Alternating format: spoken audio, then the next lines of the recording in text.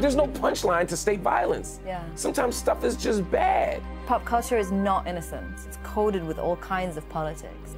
The white mainstream feels that a shift is happening. They're nervous. They're nervous. Yeah. I like my feminists sort of murder-free. Hi, I'm Marc Lamont Hill. I can help contribute to a conversation that will lead to an outcome that is freedom, justice, equality, and self-determination for everybody. I'm an academic, a writer, a journalist.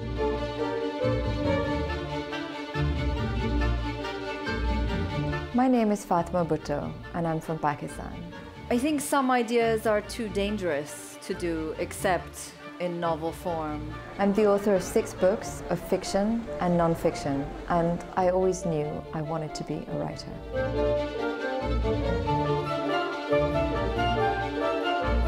We have an opportunity. I remember seeing Marc's speech at the UN in defense of the Palestinian people, which got him fired from CNN shortly after. A free Palestine.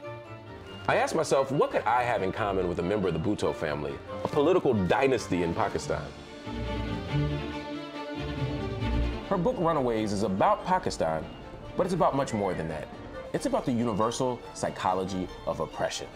I read Marc's book, Nobody, about the injustices faced by African Americans, and I was struck by how much it resonated, because it spoke to me about my own country. So yeah, there's a lot to talk about.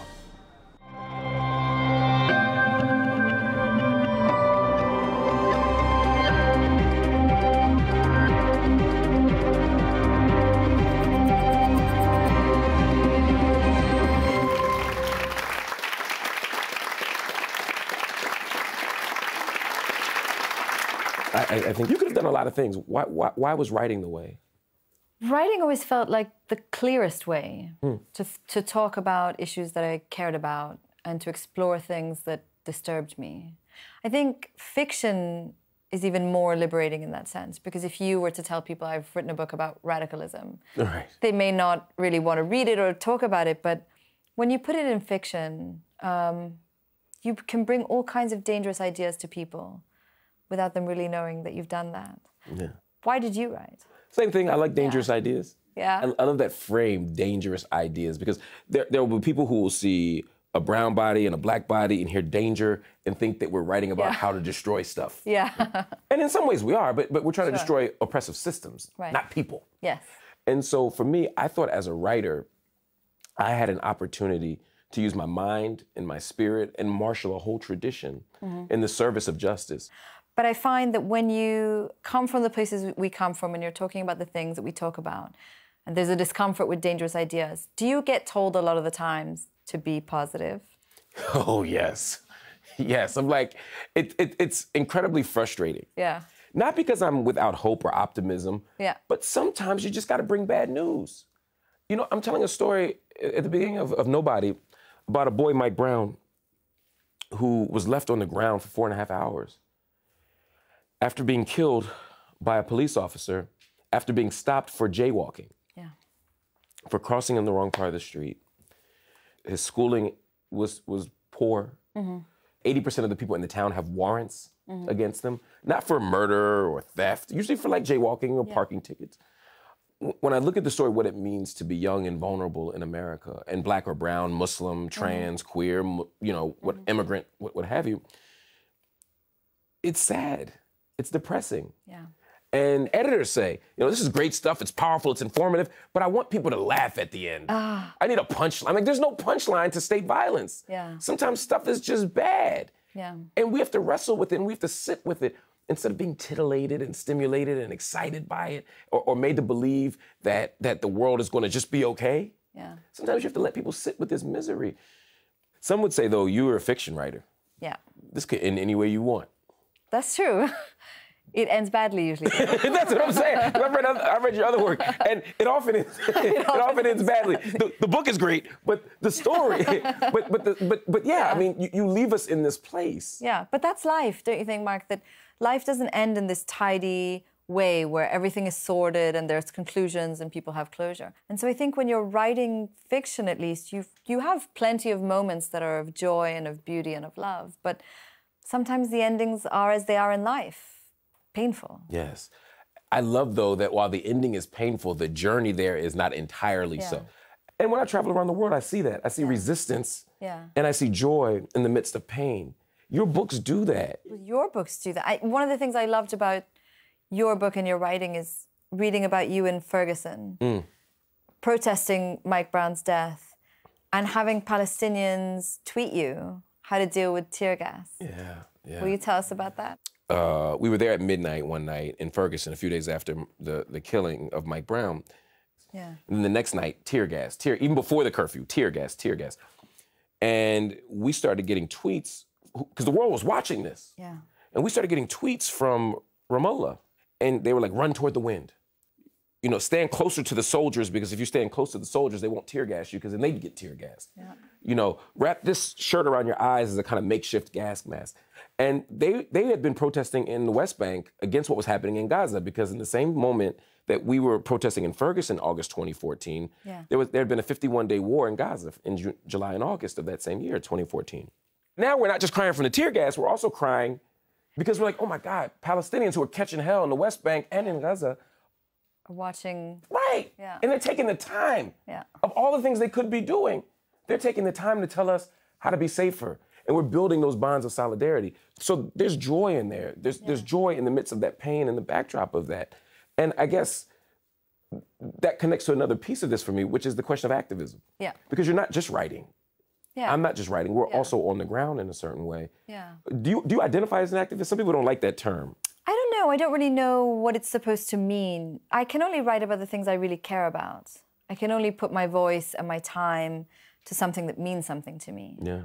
And I think those are uncomfortable issues. Those are issues of powerlessness, of justice. But I don't know. I think writing, when done well, is activism. I do think there's a difference between writing in the house, writing in the ivory tower, and you know, and being on the front, being there. Yeah. You know, the barricades. I mean, people who were literally killed for writing and for drawing. Yes. That's a whole different world. So I don't take writing off the table as a form of resistance. I think activism is its own thing, and it's its own kind of freedom fight. I guess what I wonder though is what the respective value is of each. And my concern is that sometimes as academics, we kind of poo-poo what happens on the ground. And sometimes people on the ground are like, oh, you're just in your tower writing. What good is that? What good is it to write The Runaways when there are real people, you know, feeling hell from American imperialism? Do people ever make you feel guilty for writing? Sure, all the time. I get asked all the time, why are you writing when you could be doing? And I think writing for me is a form of doing. I think exactly because imperialism is oppressing and silencing so many people, that is a valid form of fighting back, to write, to have different stories. And I think it means something for those of us who come from the global south, for those of us who are Asian or Muslim, to see our stories reflected in fiction, in film, and not only in the news. Right. You know? Right. And not also from an Orientalist lens. Because we can watch Homeland. We shouldn't. Fair point. We shouldn't, but we can, and it's there. But I don't want to watch that anymore. I'm tired of that. For me, pop culture is not innocent, and it's not entertaining. It's coded with all kinds of politics. And we go to it innocently. Yeah. But of course, the people who are making and producing pop culture are not innocent. Exactly. And then when you watch that from a million miles away, that becomes your norm for who and what Black people are, or who and what Muslims are, or how they live, South Asians, etc. Exactly. I was born in '78, and I was growing up in the '80s and '90s. I was a complete professional wrestling nerd. I mean, the grand moment of wrestling, the kind of modernized moment of wrestling, was when Hulk Hogan becomes the champ. Yeah. By beating the Iron Sheik. He'd come down the aisles from Tehran, Iran, and he got his title by stealing it. Yeah. Right? And he allied with the Russian wrestlers. And so Hulk Hogan comes down, Sergeant Slaughter is his homeboy. That's so fitting, isn't it? Yeah. So he's this super jingoistic, imperialistic sort of figure who's defeating Russians and Iranians. And so we're justifying foreign policy by framing these people in a certain way. And I'm looking at all these Africans and Arabs and Iranians who are barbaric. I'm looking at these white American superheroes. So by the time I find out that we're going to, you know, enter the Persian Gulf, or that we're going to... You're prepared. I'm prepared for it because it makes sense, because they're just like those guys I watch every Saturday. And I can't imagine how you feel watching that stuff? I'm furious all the time, actually. The scene that always really, really upsets me is Zero Dark 30. Ooh, yeah. Where the CIA officer... And have you noticed how they're always really concerned, careful, thoughtful individuals in films? Yes. So whenever someone's being tortured, there's always a CIA officer to be like, is he going to be okay? and so there's a moment in Zero Dark 30, and this is like history according to Hollywood, where there's a man being waterboarded. And we know, right, that actually torture didn't yield any actionable intelligence. Right. But there's this man being tortured to within an inch of his life, and the camera is not really looking at him. It's looking at Jessica Chastain, the CIA officer, and she's like this the whole time. Right. You know, you're going to kill him. And she's like, I think I'm going to be sick, and she walks to a corner. Poor her. Poor her. And I think that's the gaze, and that's the gaze of power. Mm-hmm. And so pop culture identifies our solidarity with the powerful and never the powerless.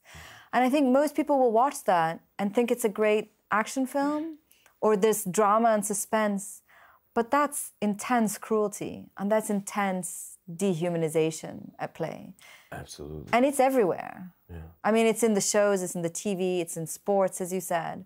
And I think that's why people like Muhammad Ali are so moving and powerful, because they fought against that. They brought some new form of politics and resistance and questioning and dissent to the field of entertainment and pop culture. Yeah. I mean, we have Colin Kaepernick in the States, you know, who took that knee and has essentially lost his career because he was willing to stand up and fight state violence against black bodies. And there are more figures like that, I'm sure. You know, and there's never been an overabundance of them. There've always been a few people who over time we begin to love and romanticize. Yeah. But in the moment we hate them, you know, people forget. They suffer extraordinary cost.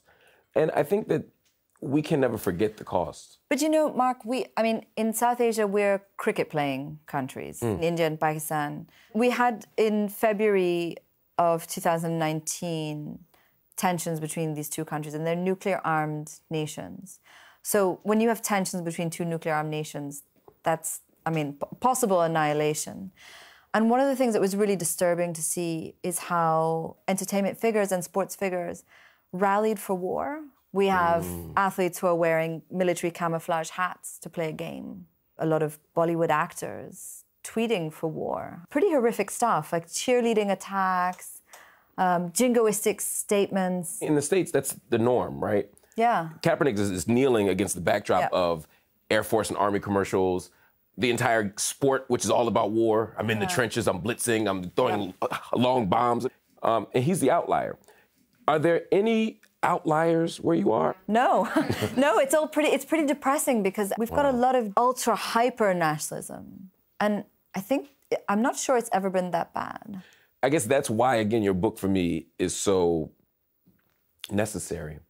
Because when I hear the story of state repression, when I see American imperialism, when I see economic deprivation, and I see how one could become desperate and one could become radicalized. This was the argument against American imperialism from some of us here. Yeah. Was you're creating the very thing that you're afraid of. Yeah.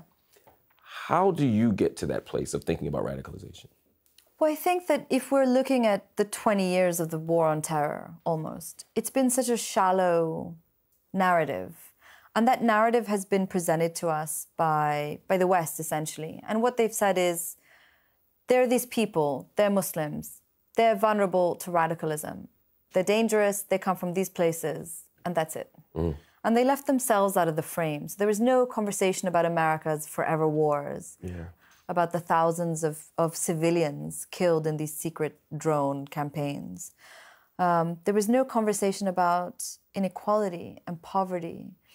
And I think for a lot of us living outside the West, that was always false. It was always patently false. Yeah.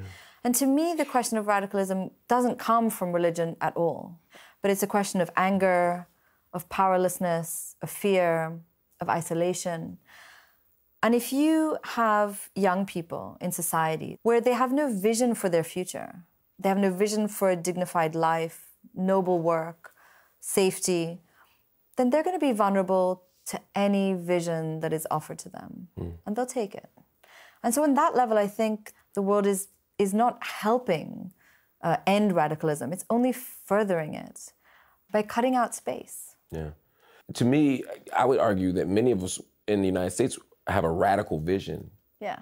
But I wouldn't use the language of radicalization because of what it connotes. Sure. And it seems that when people in the Global South want to have a radical imagination and a radical reimagining of the world, we think of violence, we think of destruction. And as you said, we don't think about the forces that get them there. Should we maybe throw it open a little bit to questions? Yeah. I don't know if anyone wants to jump in at this moment. How are we to get two sides that are unwilling to cooperate with one another, such as opposing states or even sectarian actors in the Middle East, to come together and begin focusing on their similarities and contribute to cooperation and more constructive dialogue? Whew. That's a good question. You go first. I knew she was going to do that. I think it varies from context to context. Yeah. It also, I'd probably push a little bit and ask who the we is in terms of who's the we that's doing the orchestration here. So in the case of Israel-Palestine, we could pretend that this has been an enduring war that's going on since the beginning of time, which is the kind of dishonest narrative, or we could say this is a very material struggle over land and resources that could end tomorrow if the United States took a different position. That's the kind of thing. So I'm thinking less about the kind of politics of good relations and cordiality, and I'm thinking more about the way that we, particularly when it comes to the Middle East, can radically reshape relations simply through our investments as dominant global power, global northern powers. There's a moral thing here too now. The United States could not just say, hey, we have control over Israel-Palestine, but to also say, we want a different outcome. We want an actual just, equal, fair outcome for everybody. That's a different position to take. We could look in Yemen and say, wait a minute, what's happening here is unjust. And what the Saudi Arabian government is doing is unjust. And because we have an economic stake in Saudi Arabia and vice versa, we can exercise some power to prevent the humanitarian crisis, to prevent war crimes from happening. We can do that. We can do that right now. So it's partly about exercising our interests, but it's also about saying, let's have more humane and compassionate interests. But that's not going to come from governments. Governments don't have feelings. They only have interests.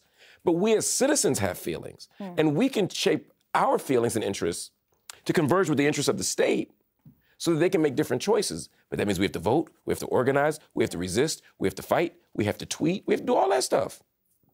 Fatima, recently you've spoken about what you've called corporate and celebrity feminism. And Marc, in the past, you've challenged conventional views of masculinity.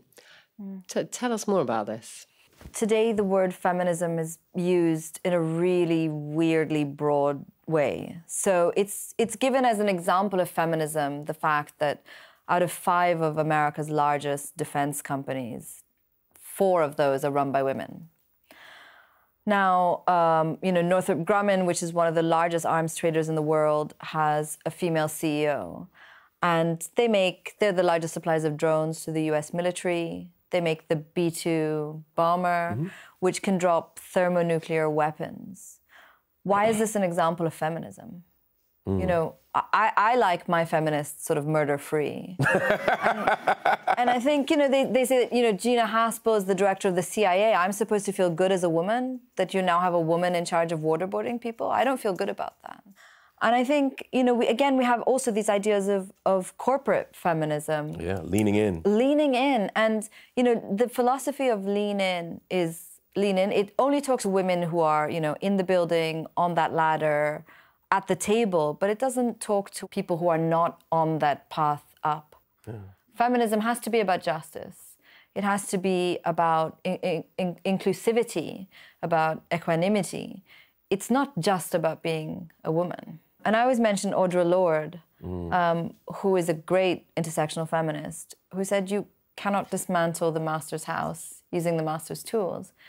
And white corporate colonial feminism are the master's tools. Absolutely. And so many of our imperial interventions in the Middle East in particular. To help. Right, yeah, to help women. It was Gatsby Spivak who said it's about white men saving brown women from brown men. Yeah. And so we end up, oh my God, we have to go there and save the women. We have to go to Afghanistan. Look at what's happening. Yes. You know, Saudi Arabia, close your eyes. We need oil. You know, Egypt, close your eyes. Don't worry about that. You cool. But, you know, so it becomes this really arbitrary invocation of feminist sensibilities. Yeah. But only for certain kinds of women under certain kinds of circumstances. There you go. Yeah. And so I don't want to live in a world where feminism means white women or where it's neoliberal feminism, where it's the right to be... Yeah. Really, really wealthy. yes, to have it all. And I think the other problem with this, which goes to the piece about masculinity and manhood, I think, is that we also have to reimagine what counts as women's issues and men's issues in such a way that women have equal access, equal justice, and that we can look at the world not just through the lens of men and male identity, but also through women. We have to reimagine all this stuff, and too often we don't. And the reason I say that is because there's a hashtag going on in the current moment that says men should not be deciding women's bodies. Men should not be making policy about women's bodies. Yeah. And I kind of agree with that. Yeah. But if you had a room full of women who were making the same bad choices, I also wouldn't feel comfortable. Yeah. So I don't want patriarchy and drag. I want a whole new world. Yeah. We've mentioned Colin Kaepernick. Now, Marc, you, in a way, kind of took your own knee for the Palestinian people. You lost your job at the CNN when you made your speech at the UN, speaking for the Palestinian people. I wanted to ask both of you what advice you have for people speaking up for those who can't speak against all kinds of attempts to silence and smear those words. Yeah, have a good savings account. I don't think we have the luxury of dividing our struggles. The same systems of patriarchy that oppress you and that oppress me and more, especially women in our country, they don't stop at nation. They don't stop at the border. Yeah. They don't go through checkpoints. Capitalism isn't limited to a region. It's a global system. Patriarchy is a global system. Transphobia is a global system. And so, or at least ideology. And so we don't have the luxury of not standing up for each other.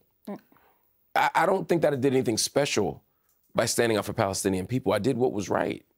And so I encourage everyone to live at these intersections, to think internationally, to have a global critique of power, and to operate in that fashion. Be wise, be selective. Every moment isn't the moment to lose your job. You know, I didn't wake up that morning knowing I was going to lose a job. I wish I could tell that grand of a story. Yeah. You know, maybe in the novel I'll write that. You know? But in real life, I did what was right, and I was open to the possibility that bad things could happen or unfortunate things could happen. But I think at the core, we have to be committed to that kind of intersectional work. Yeah, that's beautiful. I think also the idea that of giving voice to the voiceless is sort of problematic because no one is voiceless. Yes. Everyone has voices, and what you said is so beautiful because actually it's maybe just solidarity or being an ally or trying to do what we can to make sure other people have the voices we do. Yeah, that's the key. Yeah.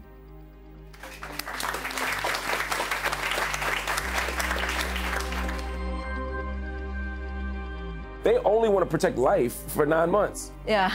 Once the baby's born, you're on your own. Then that's it. No housing, no healthcare, no food.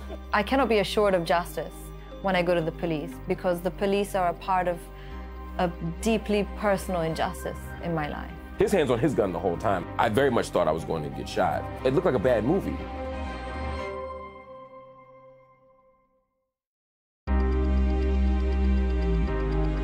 Saudi Arabia, close your eyes. We need oil. You know, Egypt, close your eyes. Don't worry about that. You cool. Radicalism doesn't come from religion at all. It's a question of anger, powerlessness, of fear. I don't want patriarchy and drag. I want a whole new world. Yeah.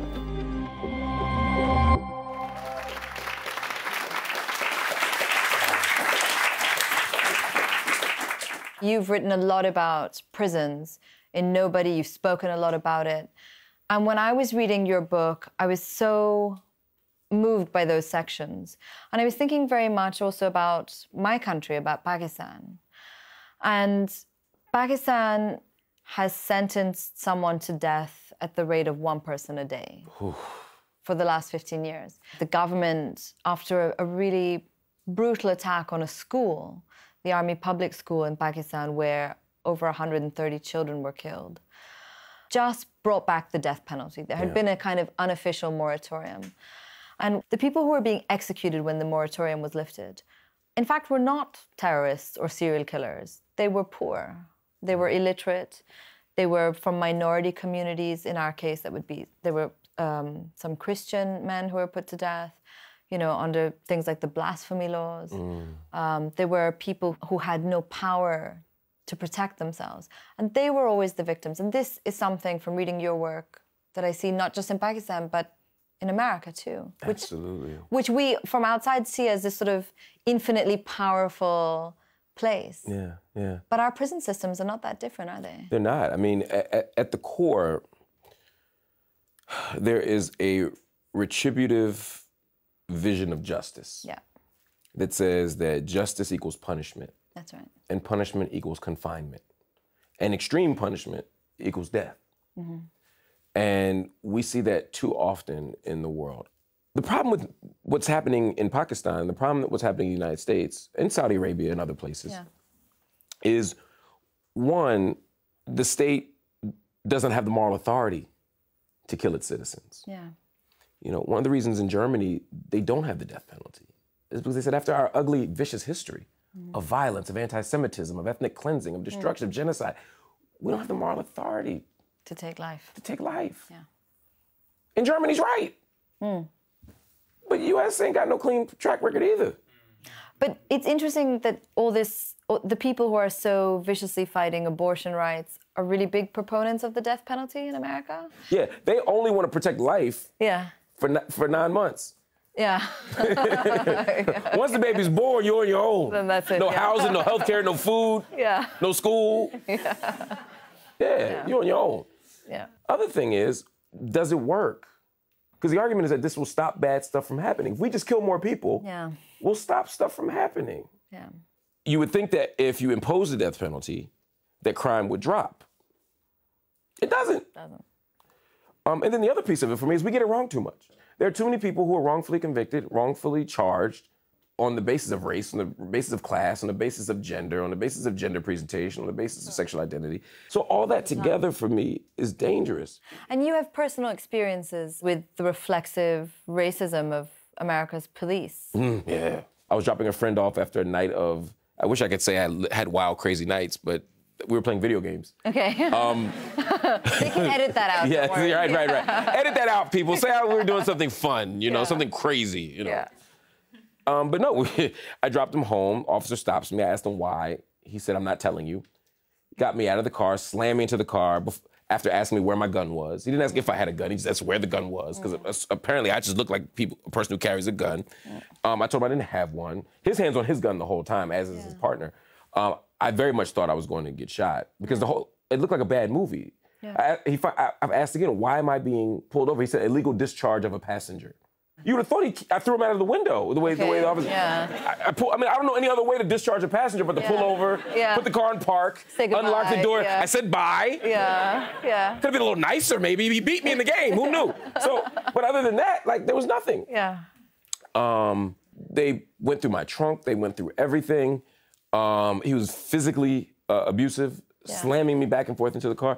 And ultimately, he didn't find anything but a checkbook that had Dr. Marc Lamont Hill on it. He asked me why I had a checkbook that said doctor on it.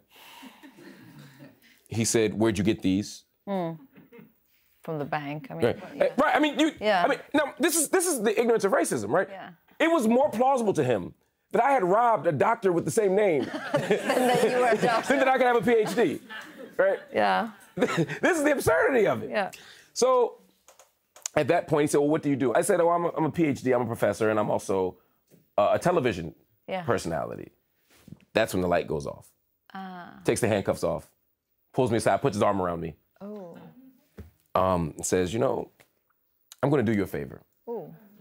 I'm gonna let you go home. He said, but you're in the wrong neighborhood with that car. He said, I could lock you up for drunk driving, but I won't. Mind you, I hadn't had a drink. But that was like a veiled threat, right? Sure. And he thought the night was over. Yeah. I, of course, sued, and it turned out he had a long history of violence. He had shot a few people. He had corruption. He actually ultimately was arrested himself as part of a drug and prostitution scam. But if I had not had the power and the resources and the visibility to challenge him, I would have been one of the many people who also had come forward and had been ignored. Because in the city that I live in, and just like in Los Angeles and New York and many other places, the investigation of the police happens by whom? The police. Go figure. And they have a 98% clearance rate. Unfortunately, there are no mechanisms of accountability. I'm sure you witness the same kind of stuff. In my case in particular, my father, who is a member of parliament, was killed outside our home by the police. And there were about 100 policemen there on the scene. 7 men were killed. And the police left them to bleed to death on the streets. Great God.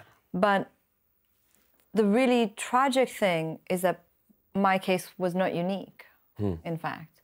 At that period when my father was killed in the 90s in Pakistan, the police were engaged in what they called encounters. It just means extrajudicial killing. There were police officers who were encounter specialists, who were known for their amazing ability to find criminals and, accidentally shoot them in the back, let's say. Wow. And those policemen were never punished. They were never arrested. They were never demoted. In the case of my father's murder, the policemen were very senior and they are still employed today. And so that experience of police violence, and not just the violence, but having no recourse, having no access to justice in the face of police, is, I think, a very familiar one for a lot of people. I would even say South Asia, maybe, not just Pakistan. How do you engage that without feeling a profound sense of hopelessness? If I have a problem, Mark, I cannot be assured of justice when I go to the police, because the police are a part of a deeply personal injustice in my life, as are the courts, as is the state. But I think that's an experience that in Pakistan is applied pretty widely. It doesn't matter if you're privileged, if you have access to education or a voice, it doesn't matter. That violence is democratically employed against anyone who questions. Wow. Or who can question. Which I'm imagining can even further contribute to radicalization. If you have no faith in the state. Well, we saw that with the Taliban. Why was the Taliban, in Pakistan at least, why were they able to move so quickly? Because the state was just absent. But these sort of movements were not. They were there on the ground. They lived in these neighborhoods. They knew what people needed. We saw the same with education. So in Pakistan, we have a history of things called ghost schools, which means that governments will take millions and millions of dollars from Norway or Sweden or wherever to build girls' schools, let's say, and they will just pocket that money. And so you have a huge amount of illiteracy. But people will come in and set up, let's say, madrasas. And these are not just ordinary seminaries, but they teach kids how to read. So if you're a parent in a village in northern Pakistan, are you going to let your kid stay illiterate, or are you going to send him to a madrasa? You'll send him to a madrasa. So that's how, radicalism grows in a vacuum, I think, in a lot of places like Pakistan. Yeah. That makes it, or Egypt. We saw the Muslim Brotherhood in the 20s, Same Forward, in Egypt, Hamas in more recent time. That public work and investment, whether it's orphanages, whether it's schools, et cetera. I think, again, the intuitive answer then to me is, if we wanted to stop radicalization, we could invest in the things that the vulnerable need. We could invest in schools and housing. We could invest in healthcare. We don't. And we could also bring people who live on the peripheries of our society into our society. So, in the case of France, which has suffered from radicalism, there's not a lot of conversation about the fact that a lot of people of, let's say, North African descent or Middle Eastern descent or Muslims are not included in the core of the city, of urban spaces, but relegated to these banlieues or the slums. And so they form this kind of outer ring of misery. You could bring them in. No, you could include them in life. And I don't think it happens. We have to figure out how to reimagine this relationship between margin and center. And figure out how to make this shift. And I think in some ways, at least in the United States, the white mainstream feels that a shift is happening. They're anxious about. They're nervous. They're nervous. Yeah. You know, they're nervous that there's more brown people. There's going to be a brown-black majority. They're nervous about the refugee crisis, as they call it. For them, the crisis is that refugees are coming. Isn't that amazing? Yeah. It's not that thousands of people have been dispossessed of their homes and their families. Right. It's that we have to deal with it. I also find it really interesting how language is used by power for racist means or other. And I know you've said that racism is when you define someone else's reality for them. Yes, yes, yes. But make it think it's their own? That's exactly right. And so we buy into these norms, even the framework of being a minority. Right. Is itself a way of isolating and separating and dividing. I grew up in school, and we were taught that our history largely began with slavery. If you're told that slaves are brought to America, then your central identity is that of the slave. Whereas if you're told that people were brought to America and enslaved, now you want to imagine what their lives were like before it was interrupted by slavery. Yeah. Language shapes how we understand ourselves, how we shape it.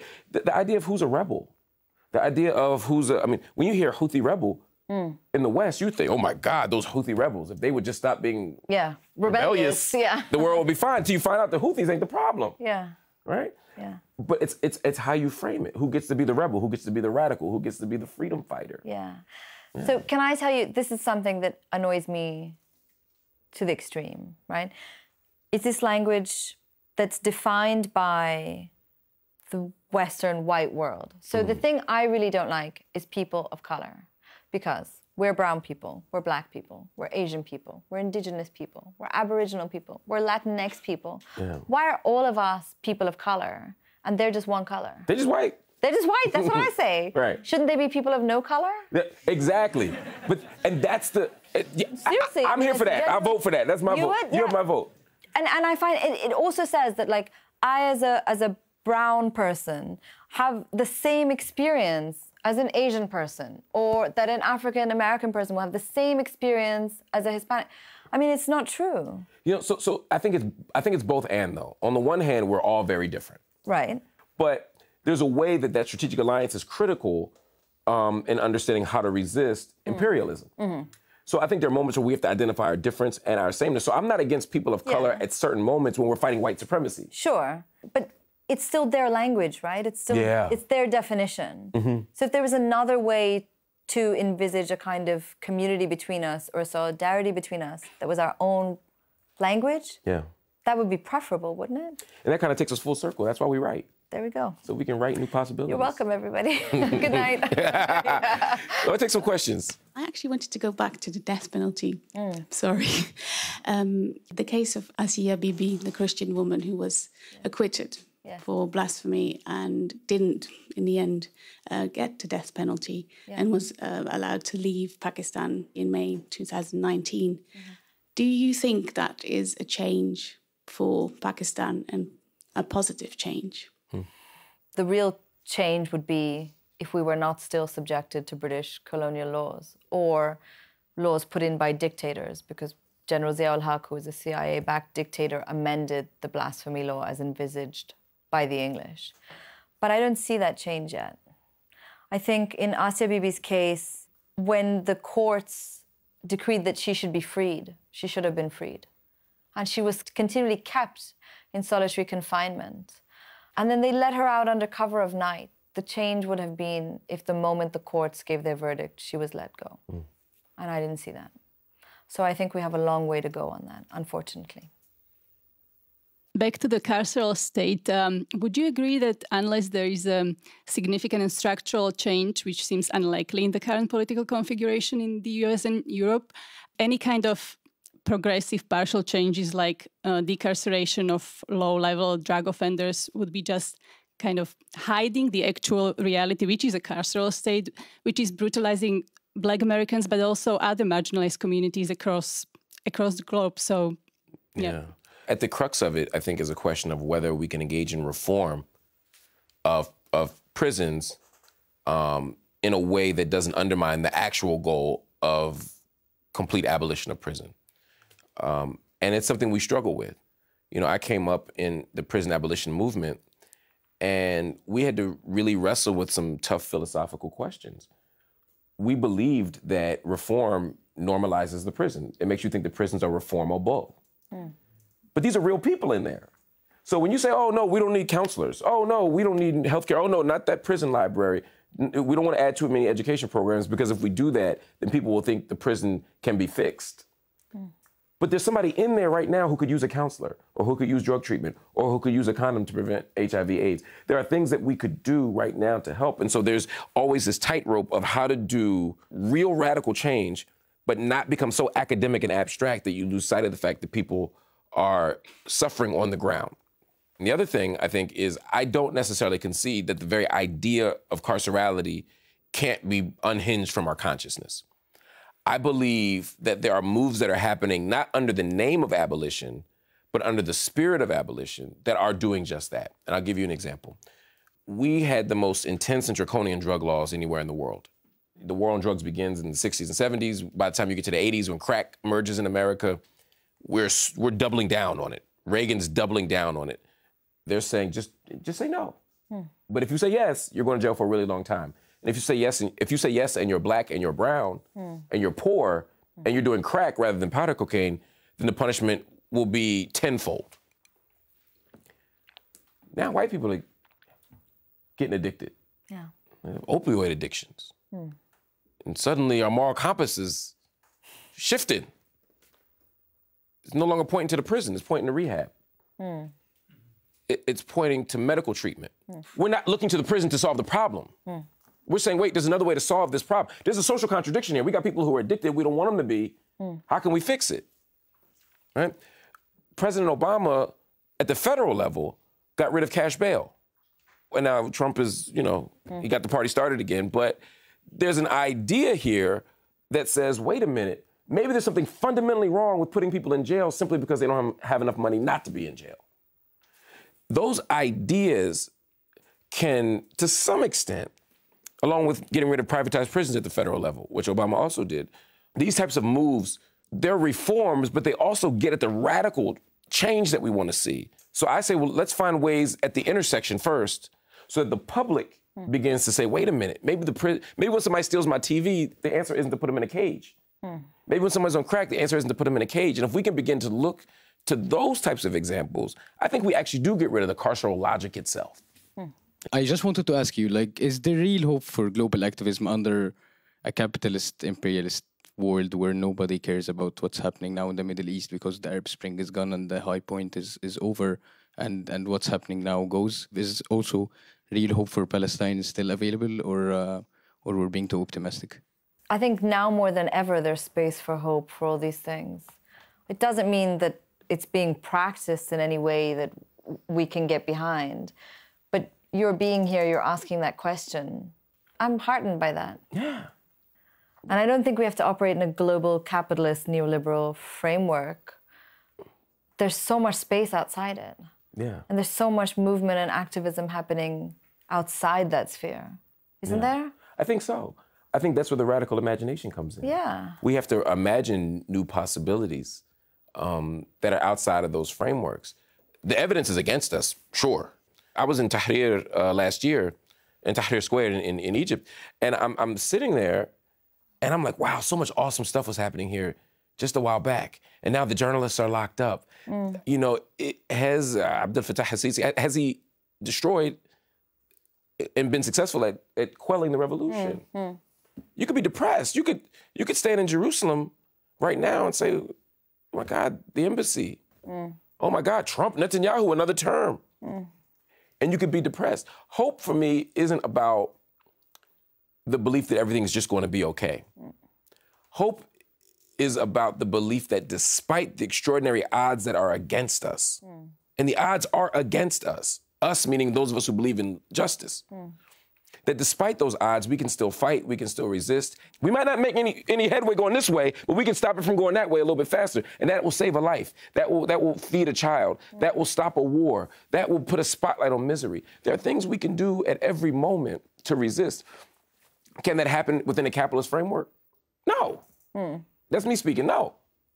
But that's my point. Radical hope doesn't pretend that everything's just gonna be okay. It's like your novels. You don't let us off the hook. You don't let us think that we can spend our way to freedom, that we can vote our way to freedom, that we can two-state solution our way to freedom, right? you're daring us to imagine something else. What about time? I think also we always leave time out. I think we want hope today and we want change tomorrow. You know, I remember after the war on terror, when Pakistan was a central part of fighting that war, they used it as a cover to do their own dirty wars within the country. And we started to hear about disappearances. And the state would say, oh, no, that's war on terror. That's nothing to do with our own struggles.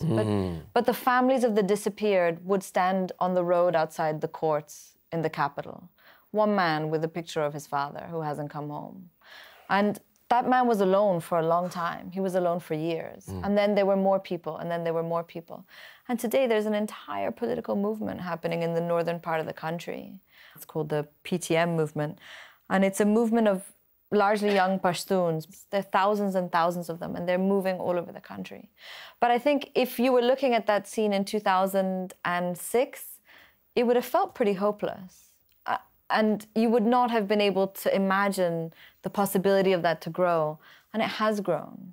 So I guess patience has to be, which doesn't mean giving up or surrendering anything, but enduring. I think. Right. It's interesting because I think patience, sure. I think you're 100% right. Or endurance, maybe patience. I think endurance is more right. Patience is the wrong word. I think about, in Palestine, this idea of sumud, of steadfastness. Yeah.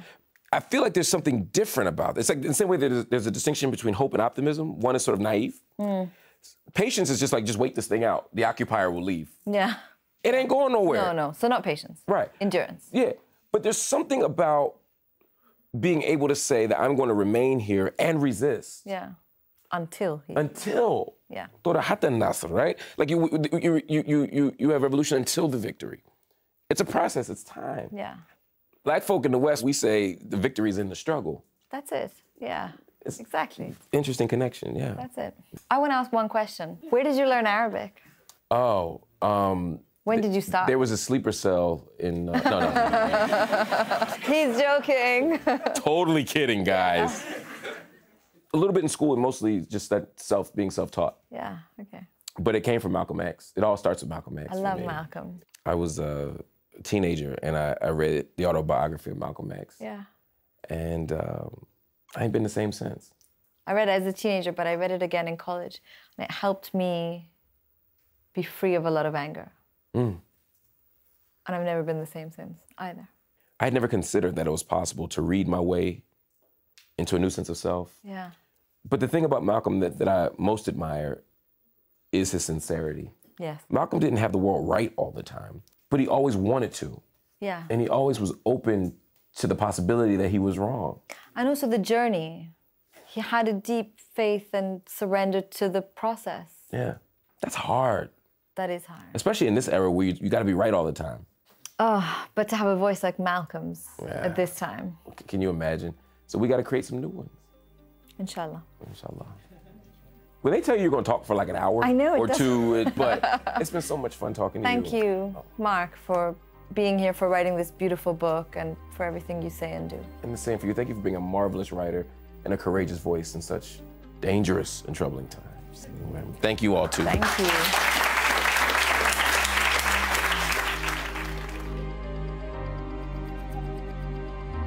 Sometimes we writers, I think we're really closet masochists. Our entire relationship with the past is full of ruptures. One of my guiding mantras is let nations die that humanity may survive.